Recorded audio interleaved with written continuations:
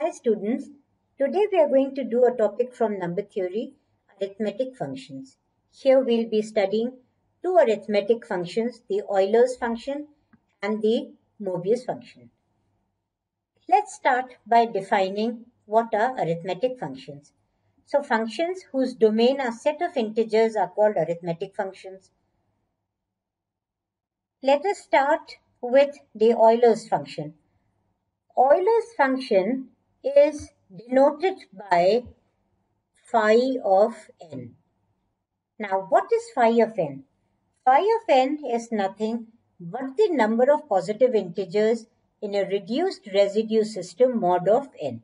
Or in other words, phi n gives us the number of positive integers not exceeding n that are relatively prime to n.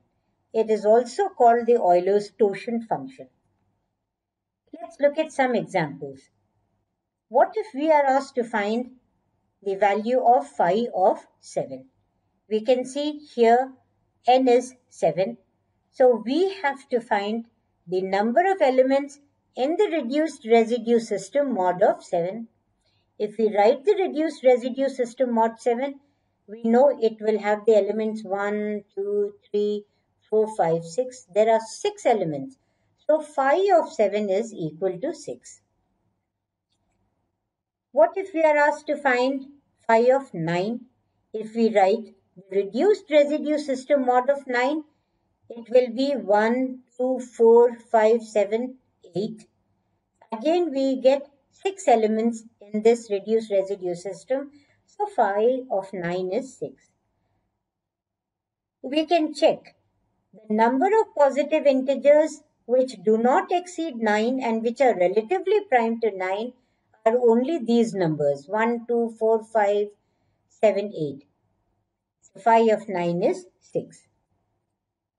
Now, does that mean that every time we are asked to find the phi value, we are supposed to write the reduced residue system and then count the number of elements?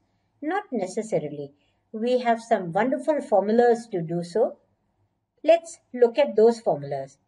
These are 3 in number and they depend on the type of number we have. So we would basically have 3 types of numbers. First, what if my n is prime, or our n is a prime power, or n is a product of prime powers. So for all these 3 different cases, we have 3 formulas. Let's start. If n is a prime, let's say p, then phi of p is always found using p is equal to p minus 1. If n is a prime power, then phi of n is p to the power n minus p to the power n minus 1. And lastly, if n is a product of prime powers, then if we take phi on both the sides, we will get phi of n is equal to phi of this whole product.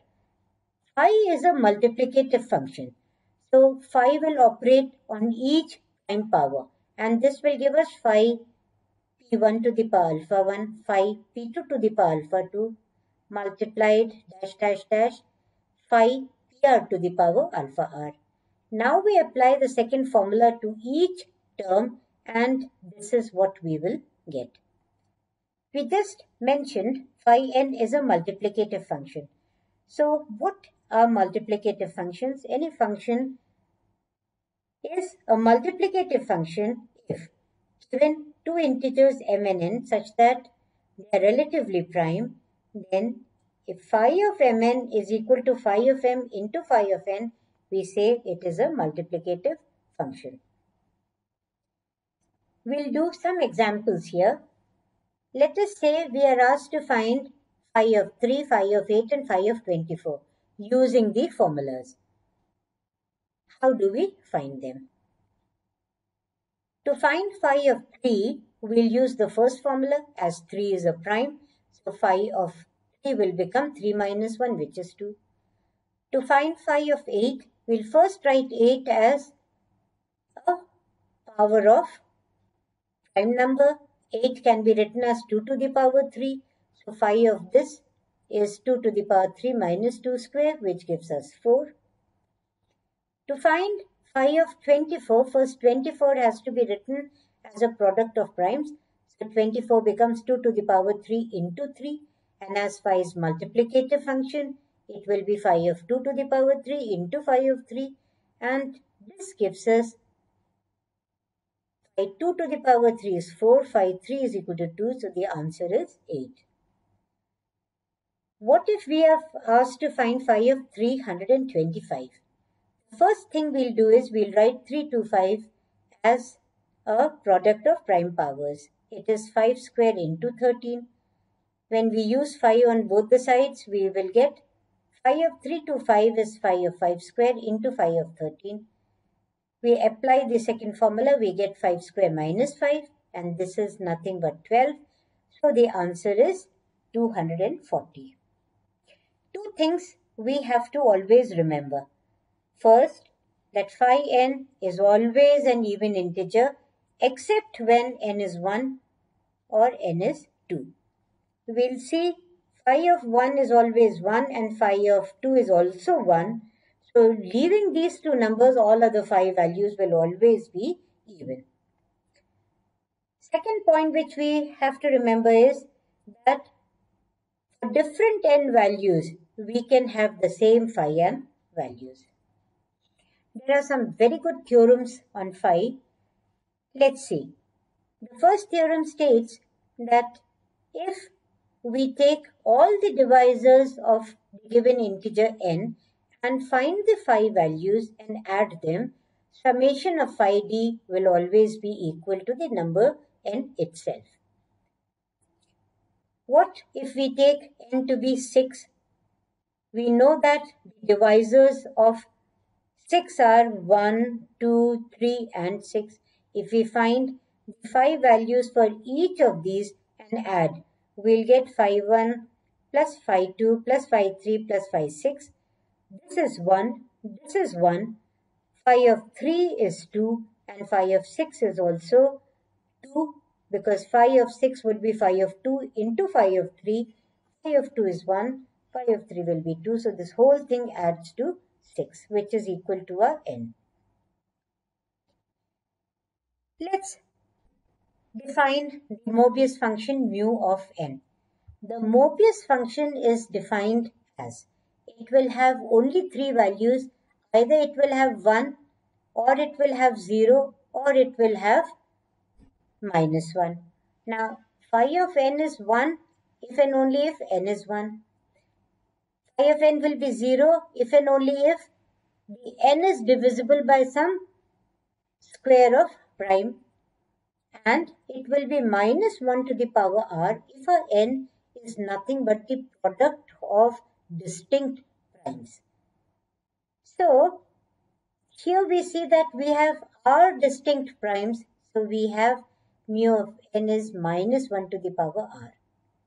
Mu of n is also a multiplicative function, which means if GCD of two integers m and n is 1, then if mu of mn is equal to mu m into mu n, we say mu is a multiplicative function. Here in this table, we have found the phi and mu values for all values of n from 1 to 10.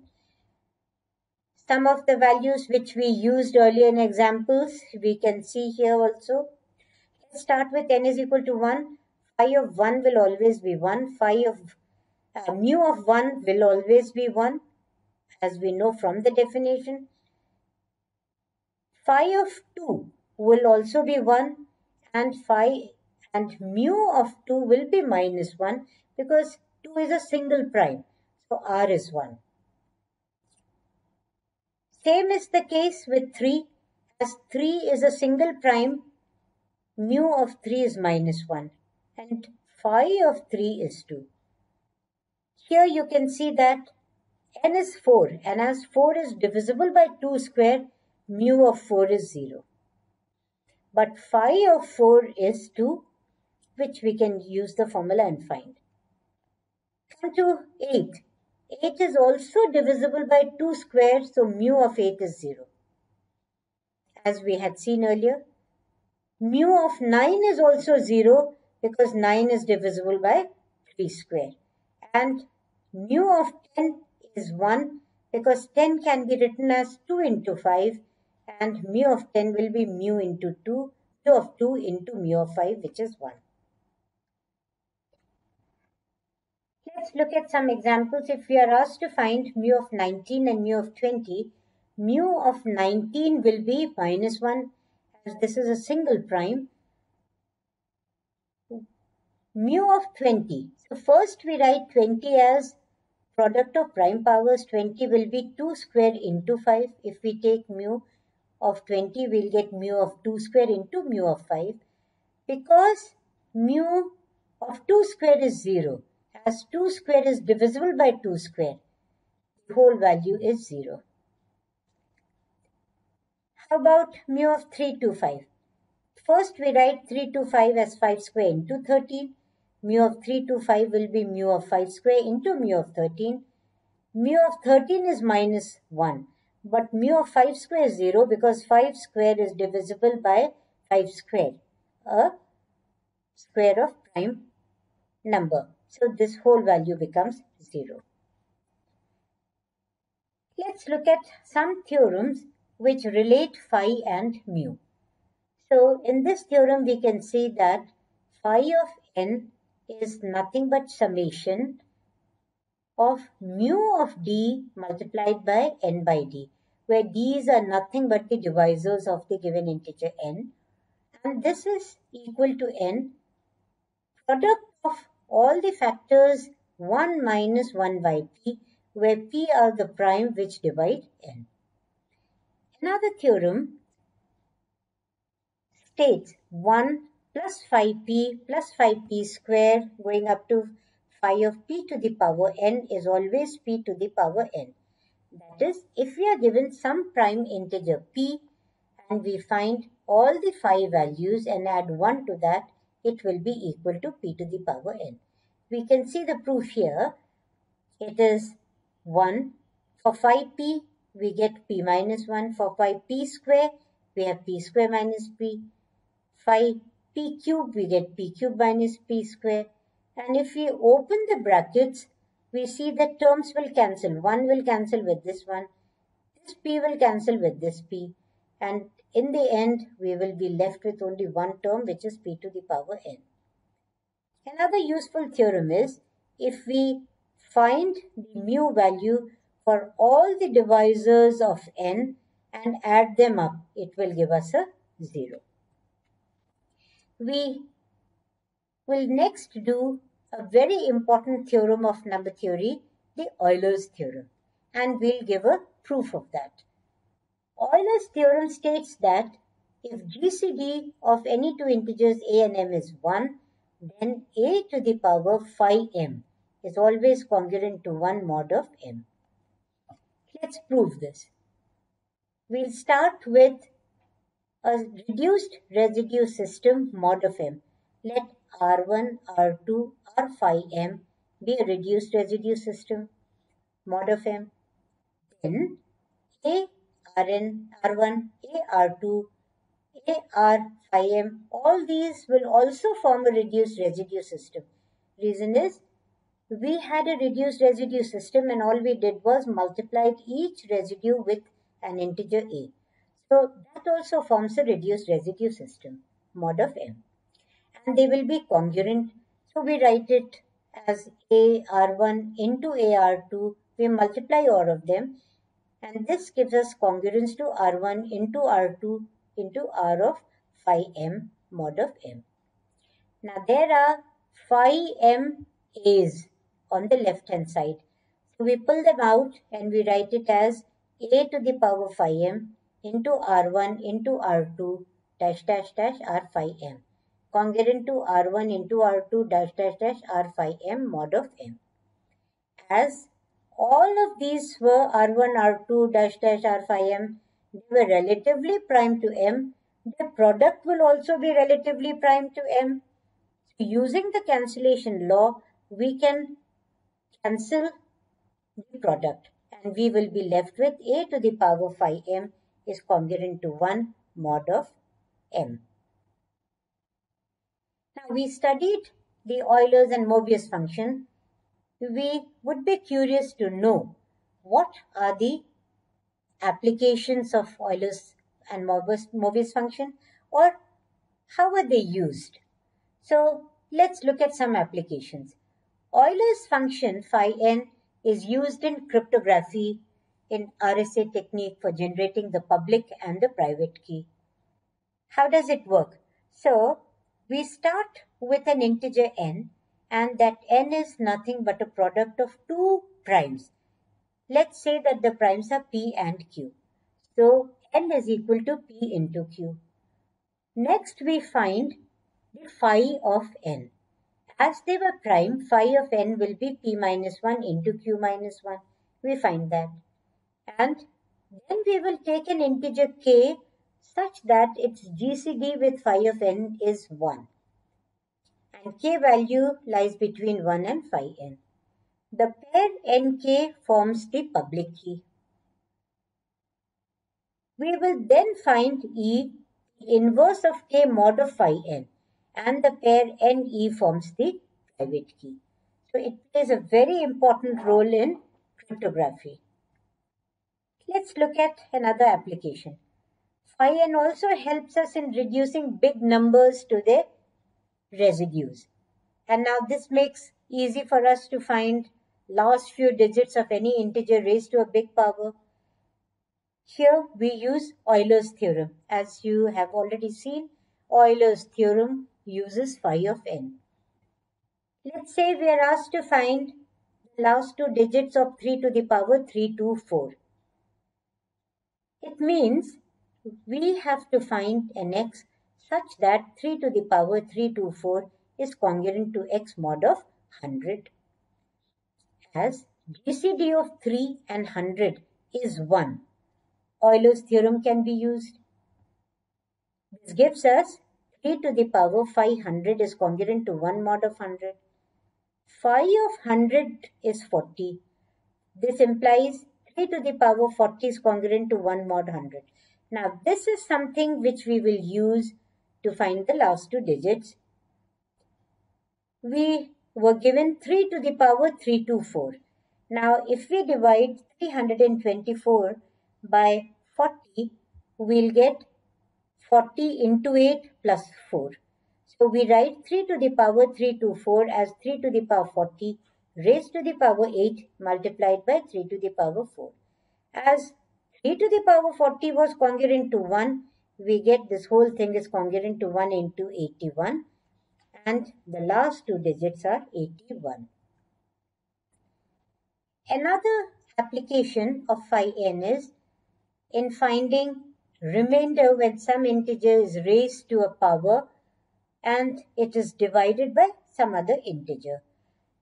As an example, let's say we have to find the remainder when 2 to the power 123 is divided by 17. It means we have to find x such that 2 to the power 123 is congruent to x mod of 17. As GCD of 2 and 17 is 1, again we can use Euler's theorem. Euler's theorem gives us 2 to the power 517 is congruent to 1 mod 17. Phi of 17 is 16. Now this gives us 2 to the power 16 is congruent to 1 mod 17. We come back to our question, which was find the remainder when 2 to the power 123 is divided by 17. So 2 to the power 123 can be written as 2 to the power 16 raised to the power 7 multiplied by 2 to the power 11. If we add all these powers, 16 into 7 plus 11, we'll get 123. 2 to the power 16 was congruent to 1, so we are left with 2 to the power 11, which is congruent to 1 mod of 17, hence the remainder is 1.